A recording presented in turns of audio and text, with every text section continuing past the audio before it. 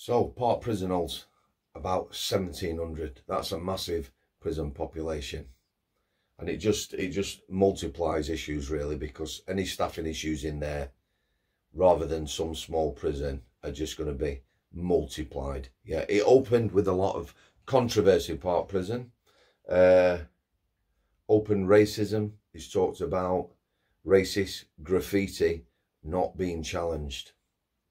Here's the thing.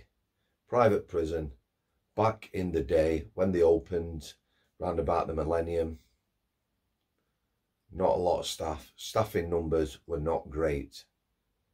That's staffing ratio to prisoners. Public sector was much better. Very similar now. Yeah. Private sector prison down here. Staffing levels, conditions, pay. Public sector up here. What do? Great British tradition. Instead of bringing this up here, we drop this down. So we've got issues around drugs. 4 lads have recently died, consumed something 500 times more potent than heroin. Open drug dealing. I've had lads contact me who've left Parc prison. One of them, by his own admittance, just did his sentence on spice, fighting the system. Spent a lot of time in the segregation unit, solitary. It is what it is. He said that himself. He did himself no favours. He swapped one addiction, long time heroin addict, for spice. Much worse. His words, not mine. I've had people talk about prisoners being put in cells to fight other prisoners, with people betting on it. Staff. Corruption through the roof. Young lasses letting themselves in cells. You know, other lads on the landing can see this. Massive amount of corruption. And we've just had a riot, or mutiny. Mutiny, as they are called, a prison riot. Yeah, it's reported 20 people were involved. I'll tell you a story about a prison riot. Yeah, there was a couple of lads at Strangeways, where I worked, who'd been moved from their prison. Yeah, they were back in the system. Them lads were going to trial. They're looking at 10 years for mutiny. For rioting in prison, you can add 10 years to your sentence. Morning, Gus. 10 years to your sentence. Yeah. Now, the prison service did an investigation into that mutiny. It was done by someone who was a true professional. He specialised in investigations. I'm not going to mention his name. Safe to say, he knew what he was doing. Now, here's the prison service for you, the Home Office in general, prison service headquarters. These lads are up for rioting, mutiny, looking at 10 years. Yeah. They and their legal teams didn't know the prison service had done an investigation. So at the time, the announcement was, it was very one-sided about what had happened. Devastating damage, staff injured and the like. So again, these lads are looking at 10 years. So the person who did the investigation was speaking to one of these lads in the segregation unit. And when a governor goes around a segregation unit, they will be escorted. It's a daily thing. And they will be introduced to that prisoner. So this is Mr. Smith. Oh, Mr. Smith, I know about you.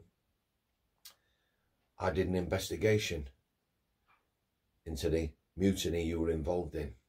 Ka-ching. That was the end of the conversation. Mr. Smith contacted his legal team. The prison service investigation, which had been toned down, bits redacted, not fully put out there, played down the riot or mutiny. So these lads are looking at 10 years for kicking off violence and destruction, and the prison service have watered down a very thorough investigation that were done. It's not all out there in the public. So their legal teams just looked at that. You're saying this, violence, disorder, staff injured, damage to property. This report says not. It was done just like that. Just like that, them lads were let off. The trial, the case for the prison service collapsed. So HMP Parc, how do you stop drugs going in prison? We can't, we've already said that. Drug testing. I did a bit of drug testing in prison.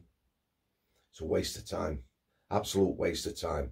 The stuff that's in there now, you know, you drug test someone, you get a positive. I don't know whether they can test for spice now. It's changing continually. You don't need to drug test. You can just look around the wing. Half the prison population is on this stuff. Yeah.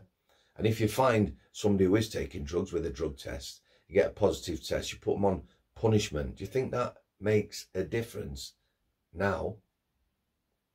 It doesn't. So Parc Prison is in a state like many others. Violence, corruption.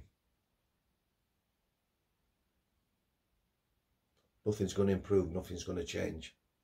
For me, the prison service going forward needs to get enough staff to do the job in every prison in England and Wales. Enough staff to do the job. Go back to providing a regime. Start with basics. Give people time out of cell, gym and everything else. And all those people who are thinking it shouldn't be an holiday camp. We're going to run out of staff very soon. Next couple of 3 years, every prison is just going to be on lockdown. Not everyone who goes to prison is a bad person. They're not. Victims of circumstances, childhood abuse, trauma and the like. How lucky me as a lad. Getting up to mischief, maybe hanging with the wrong crowd. Again, that's not an excuse. Prisons are full. They're trying to empty them. People are walking free from court who quite definitely should be inside. Just going to leave it there, guys. Thanks for your continued support. God bless you all. Thanks for coming. I'll see you. Real porridge, forecast, real people, real stories, real porridge, forecast, real people, real stories.